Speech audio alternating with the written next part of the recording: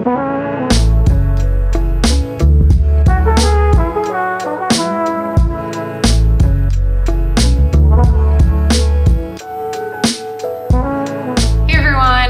back to my channel. I am so excited for today's video. This is something I have never done before, and I really hope we're gonna love it. Today's video is going to be a cozy fall reading vlog. I have been obsessed with reading this past month. I want to kind of share that love with you guys. I also got a request to do a reading vlog, but I thought it would be fun to put my own kind of spin on it and combine it with another passion of mine, which is budgeting. So this video is going to be a fall cozy reading vlog plus my mid-month check-in. So we're doing our budgeting, our reading today, and it's just, it's gonna be so perfect. In preparation for this video, I watched one reading vlog. I didn't want to be too influenced by what other people are doing and feel like I have to like copy them. So I only watched one from a girl named Sarah. I forget her last name, but I like instantly subscribed. I'll put her name here on the screen, and it just got me so excited for this video. If you guys are new to my channel, my name is Zoey. I would love for you to subscribe. I'm 27, I live in Montreal, and I just love posting videos about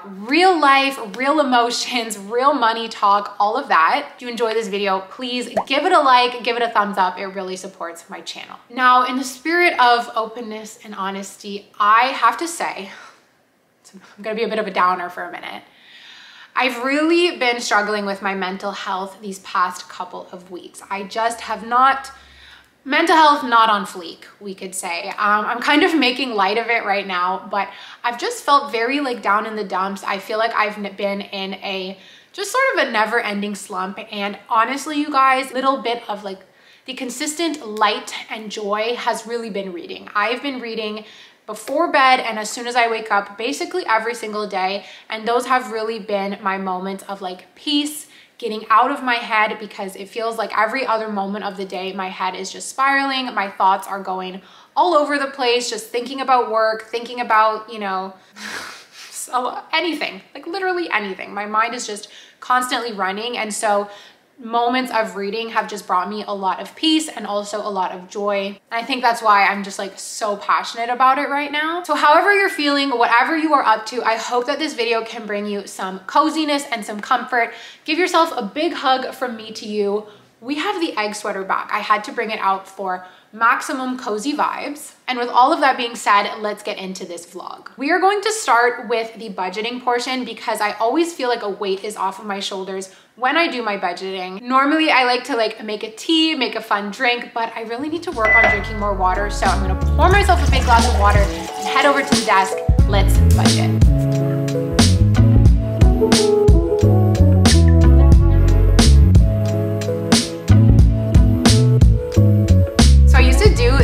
Mid-month money check-ins every single month, and they really did help me stick to my budget, but also just feel better about money overall because I was really taking some dedicated time. It usually only takes like 15 minutes when I do this routine.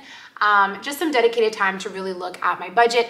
Kind of fell off of doing it over the summer, and I am so glad that now that it's fall, getting back into the habit of doing these mid-month check-ins. If you guys are familiar with my videos, if you know my money content, you know that I do the cash envelopes. I also use a digital budget tracker, and if you are new to the budgeting game, it can seem very overwhelming. It's like, what is she doing? She has all these different accounts. Like, how does she manage it?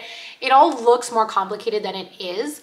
So in this video, I wanted to show you guys just really how short and sweet it can be to have a little budgeting check-in with yourself, and also just talk about how rewarding it is when you are helping yourself along your personal finance journey. So that's what we're going to be doing today. I need to look at some of my receipts, track my spending, and see how I'm doing with the monthly budget that I set for myself. Now, right in front of me, I have my cash envelopes. I also have my digital budget tracker. I'm going to be walking you guys through how I use it today. I want to thank The Line for sponsoring this portion of the video. I love The Line so much. They have been a game changer in my personal finance journey and in finally feeling like I have gotten control of my budget. The Line is a stationery company. It's a small business based out of Vancouver. They make all kinds of products. I am going to be highlighting the budget tracker today, but they also make cash envelopes. They make planning inserts. It's just an amazing shop. I am also launching a product with them. It is coming out early November. I am so excited. I know you guys are gonna love it. You can subscribe to the line's newsletter if you want to be one of the first people to hear about the launch and to be able to purchase it. The hints that I have given are that it is a physical product that you guys can hold in your hands and you can use it every single day. So excited for that. Let's get into this mid-month check-in. So the first thing I'm going to do is open up my cash envelopes. This is the folio with all the envelopes that I carry around with me every single day. My whole budget is in here. You guys can see I have one receipt right there. And then I'm just going to go through. I always keep my receipts in the envelopes, so I just check and see. I know that there's a bunch in groceries, so I'm gonna just take them out. In terms of how I'm feeling about my budget so far for October, I was feeling great up until this weekend when I looked inside my groceries envelope and I was like, oh my gosh, I have spent so much money. I've basically almost finished my groceries envelope and we're only at the midpoint of the month. So that gave me, I'm not gonna lie, it gave me a lot of anxiety.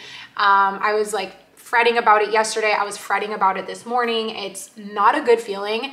However, once I finish up this mid-month check-in, I want to make a plan for how I'm going to handle the rest of my groceries moving forward, knowing that a girl's gotta eat and I'm probably gonna go over budget. So I have 3 paper receipts right here, and I also did make a few purchases online. So I will show you guys how I input those online purchases, as well as how I reconcile them with cash if I choose to do so. So let's dive into this budget tracker now. Starting off, we have this dashboard view. This is all auto-populated, which is really, really nice. You don't have to worry about making any of these graphs yourself. The spreadsheet will do it for you. As you input your spending, as you input your income, as you input everything into the budget tracker throughout the weeks and months, this page will auto-populate. This is a copy, so these are not my actual numbers. You guys can see it's still set to 2022, but I just wanted to give you a glimpse at what it looks like. So that's the yearly summary. These next 2 tabs, the expense categories and the expense log, I will show you with my own numbers. Then you have a individual tab for every single month. They always look the same, and then it's you who goes in and fills in a few of these boxes. Coming back to these expense categories, we are now in my personal budget tracker. These you really only have to fill out once, but if a new one pops up, you can come in and add it. So you guys can see I have groceries, home, treat yourself, Maggie, coffee, dining out, blah, blah, blah. A lot of these are categories that I do my cash budget with, but some of these like vacation and car stuff, these are things that I will spend on credit or debit. Any category that you want to use to organize your budget, you put it in here, and I will show you how these come into play in a moment. Then you have your expense log. This is where you're going to spend the majority of your time because this is where you come in and input all of your purchases. Right now, what we are seeing is just for October. I have hidden the previous 10 months of the year. You guys can see if I open this up, there's like lines and lines and lines of all of my purchases throughout the year. So I just keep them hidden so that it's nice and clean. You put in the date, you put in the category. So that tab that I just showed you, it pre-populates this drop-down list. You get to choose. Then I just put in a quick description. So did I buy, so like here I bought food for Maggie, I bought groceries for Thanksgiving. Then what is really cool is that everything you input into this expense tracker will auto-populate over here in your monthly tab. So this is the tab for the month of October. You guys can see my budget here. All of the categories are there. You just copy paste them into this list. You input what you budget, so what you would ideally like to spend for the month. And then in this green column, this is all auto-populated from where you entered it in that other tab. So it really takes away a lot of the work for you. And then you can easily come here and compare, okay, I budgeted $450 for groceries. I've already spent $225. I can see that I have $224 left. So I really love this because I do cash envelopes. Rather than counting out the cash in my envelopes, I can just come here and see how much I have left. But if you don't want to do cash envelopes, this is another way to set some parameters around your spending, track your spending, see where your money is going. It's so helpful. Also in this tab, you can track your income, so you can put in your expected, and then for me, I get paid kind of once a month. I get paid sporadically throughout the month, but I input everything at the end of the month. So I will come in here and put the actual amounts that I got paid If you get paid bi-weekly, you can separate your bi-weekly paychecks. Then you have this section for your savings. So I put all of my money into savings once again at the end of the month, but I like to write out my goals. So I will have an emergency fund goal, a vacation fund goal, 1 month ahead, TFSA, RRSP, and Dream First Home, which is my FHSA. So then in the budget category, I write down at the beginning of the month how much I would like to contribute to these savings accounts. Some of them are investments, but for me, I lump them all together. And then at the end of the month, I'll come in here and input exactly how much I put into those savings. If you have debt, if you have loans that you're working on paying off, you can input those here. You can put the goal that you would like to contribute, then the actual. Up here you have your bill payments. This is where you can put in anything that is recurring. So I have my home rent, my office rent, car insurance, and office insurance. When I was making payments towards my car loan, I would also put these here. I didn't put them in the debt section for whatever reason. I just considered it a bill payment and put it in there. I also love this section down here, the monthly goals. So any of your personal finance goals you can write out in this list, and then it's super satisfying to be able to check it off. And lastly, you have this little section for investments. Like I said, I keep my investments kind of tied in with my savings, but you could keep them separate if you prefer. So you guys can see how simple that is. The way that I use this budget tracker is I look at it at the beginning of the month, I put in my goals, I put in my estimated income, I put in my budget. Then about once a week, I input my receipts. I think in a perfect world, I would do this every day or every other day, but really it's about once a week and it takes maybe 10 minutes max. Oftentimes I like to do it with like TV in the background or music, just make it like a cute, cozy budgeting activity. Then I look at it again at the midpoint and then once again, well, at the end of the month is also the beginning of the month. So really only twice a month, I'm like sitting down looking at this budget tracker, and then all the other time I spend in it is inputting my expenses in that one single tab. So that's my little run through. This budget tracker is so affordable. It is such a good way to kind of kickstart your personal finance journey. You can change the currency so it can be used around the world, and it is available for instant download on the Lion's website. You can make a copy, use it again and again, year over year. You don't need to start in January. You can start in November, you can start in December, whenever you want. You can literally start in the middle of October if you want. So now let's input these receipts and I will be able to see exactly how much and where my spending is at this midpoint of the month.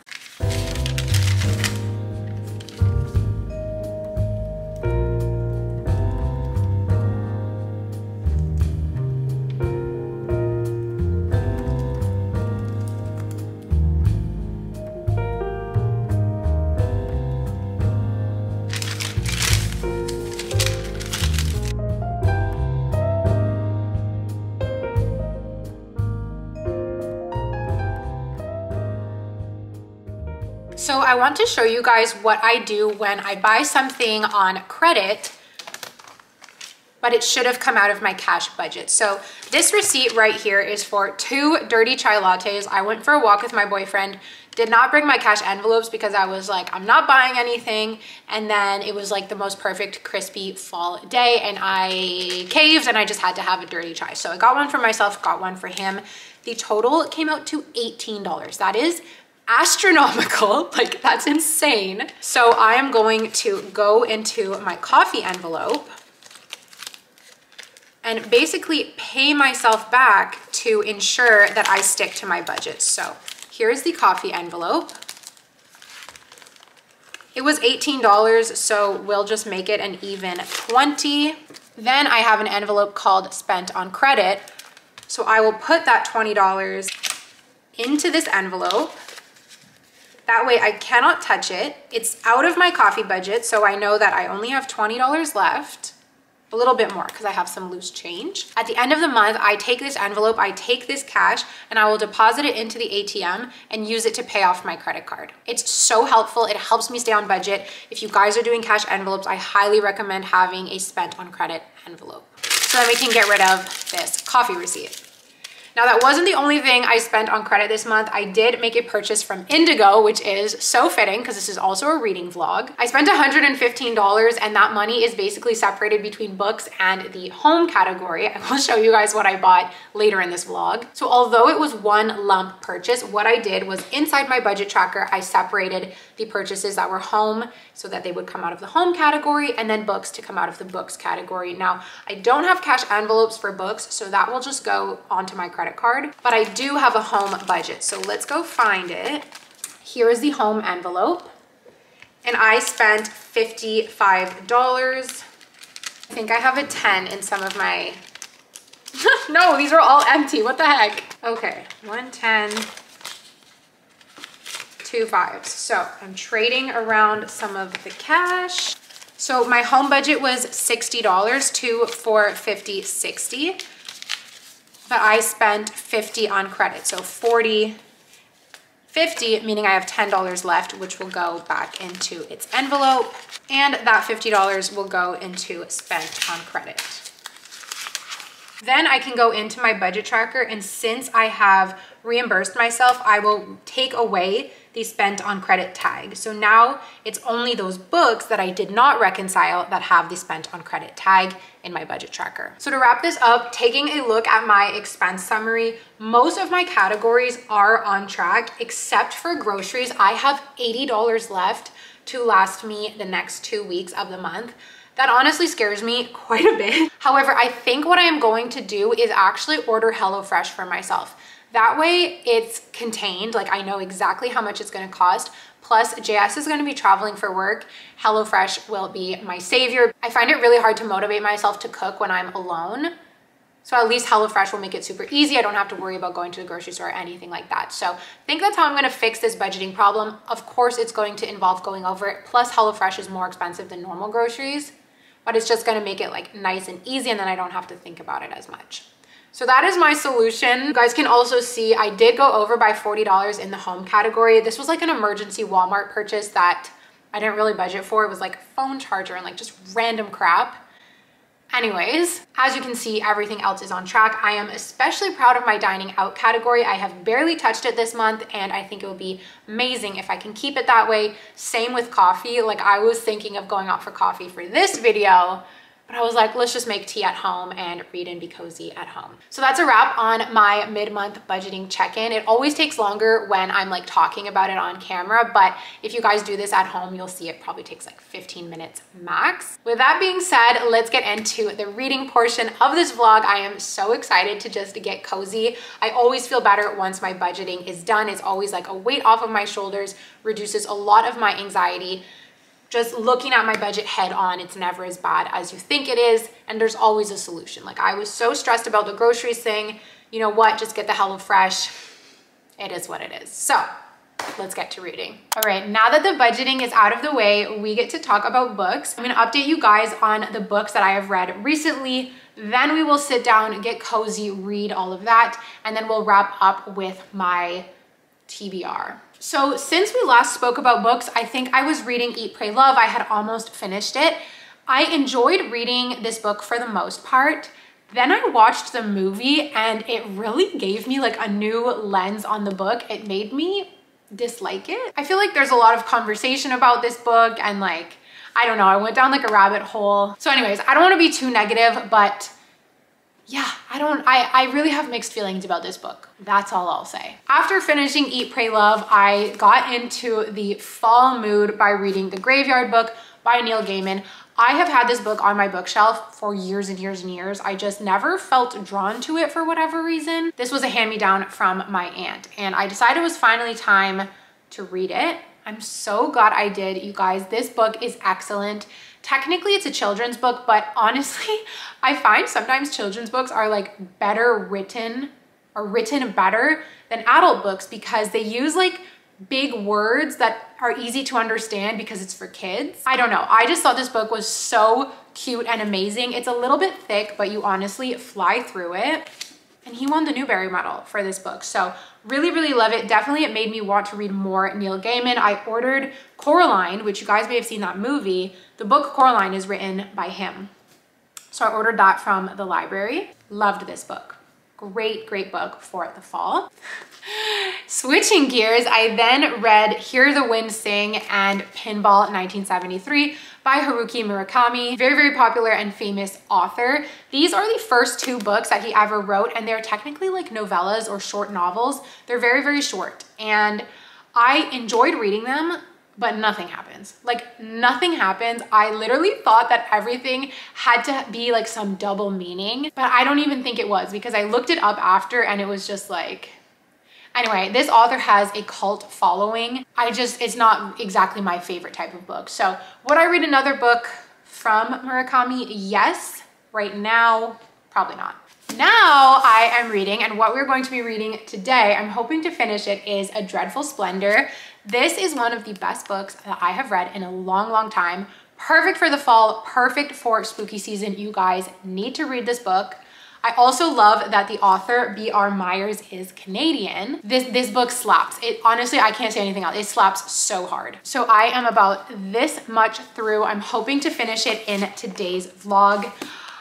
Oh, I need to stop talking and start reading. I will tell you guys more about this book after I read it for a little bit. Let's start reading. So let's get into all of the cozy vibes. We are going to start by making a tea, and then I am going to, like, are you okay? I am going to join Maggie here on the couch and we will get to reading.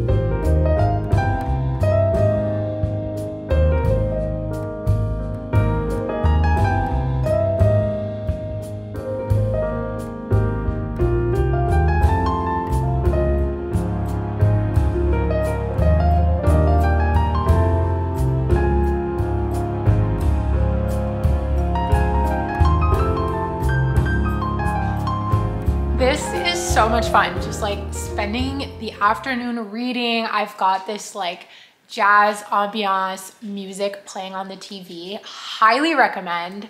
I'm under this blanket. This is one of the things I mentioned from Indigo that I bought. It's like this faux fur throw. It's so soft and cozy. I'm just feeling so at peace right now. It's amazing. I have about 60 pages left in this book. I thought I would take a break to tell you more about it. Like I said before, it is one of the best books I've read in a long time. I would classify this as a thriller kind of mystery. It's not horror, like it's not scary, but it's definitely spooky. This book is about a fake spiritualist in like old-timey London, 1800s, I believe.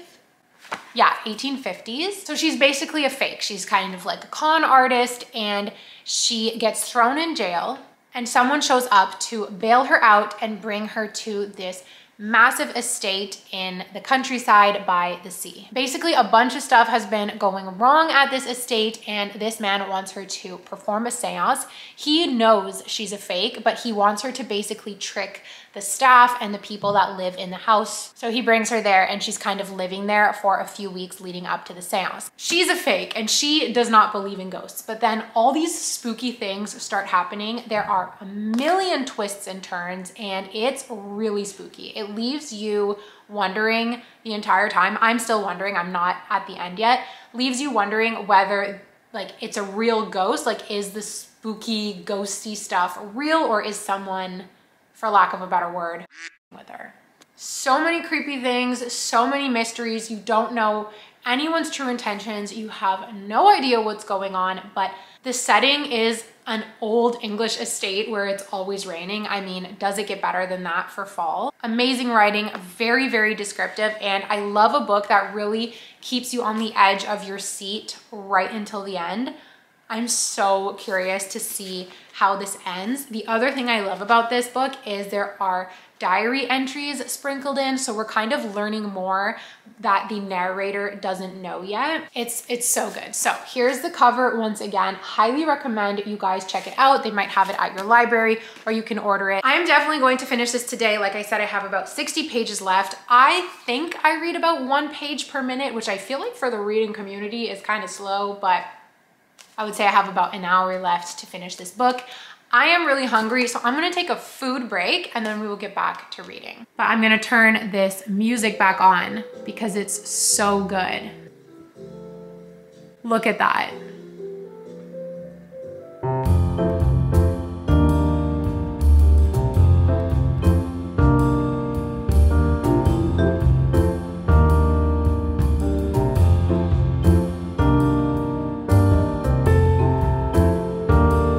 So yesterday I went apple picking and then I made apple crumble right after. This one got a little bit burnt. I had also made like a mini one and it tasted so good. So I'm gonna like eat this burnt part because I want to give some of it to some family members. So I'm gonna eat this burnt part right now, and then of course we need ice cream to go with it. As I was eating and reading there, I just got to like what I think is going to be the part where shit like fully goes down in the book, because they are going to finally perform the seance, and I'm like, okay, I gotta get back on the couch. I gotta get like ready for this because I just have a feeling like everything's about to go down and all of my questions will be answered, and I'm so excited.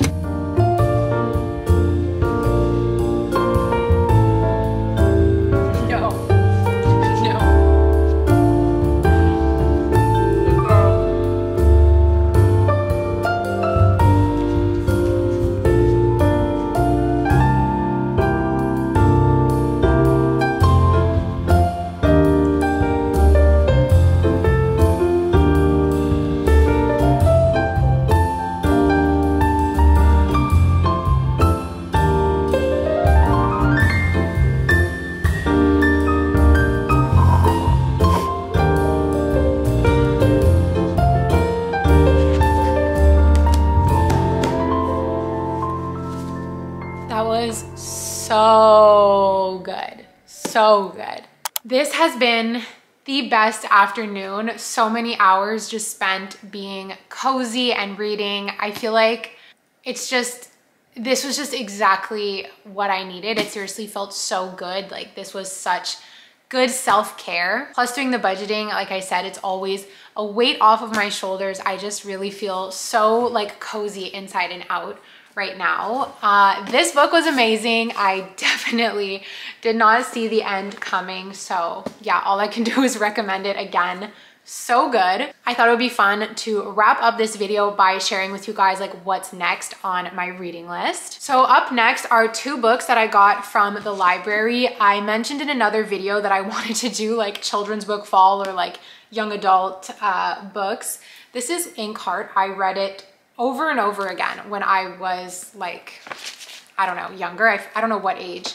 I was obsessed with it. So I got this from the library and I think this is gonna be my next read. Also from the library is this book called The Ghost Woods. I just picked it up because it was on display at the library. It looks so good, but it's another like spooky book. And I think I need a break from spooky. I don't want to associate this book too much with the one I just read.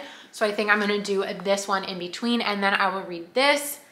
Because they're from the library, I do have a bit of a deadline with them, so I have to like hurry up. Then the book that I bought from Indigo at the same time as when I bought this blanket is Fourth Wing. Everyone's reading it, everyone's raving about it, and they had the hardcover on sale. I did order it from the library, but I'm like so far in line that I was like, I'm just gonna buy it. I just really wanted to be a part of the hype. So I think I'm gonna bring this one with me on my trip to Arizona. I feel like this would be a good one to have with me there. And lastly, I have Demon Copperhead here. This one may wait. I feel like this one doesn't need to be read in the fall, but I'm really excited to read this book as well. The last time I talked about books, it was in my monthly reset, and you guys gave me so many good requests. The other one that I have like really on my wish list is A Court of Thorns and Roses. I'm just in line, like I'm in the waiting list for it from the library. But I think I'm gonna go to some of the thrift shops and see if maybe I could find a copy of it there. I don't know. But that was one that came really highly recommended, and I love getting you guys' book recommendations, so please leave them for me down below. I would also love for you guys to let me know what you thought of this video in the comments. Do you like it? Do you like the budgeting and reading? Should we keep them separate? Like, let me know your feedback. If you want to see videos like this again, I would 100% love to film another one because this was simply amazing. Anyways, I am going to stop talking now and end this video here. I want to thank you guys once again for spending this afternoon with me. It was so peaceful. It was really just so good for the soul. So hope you loved it. I love you guys so much, and I will see you all in my next video.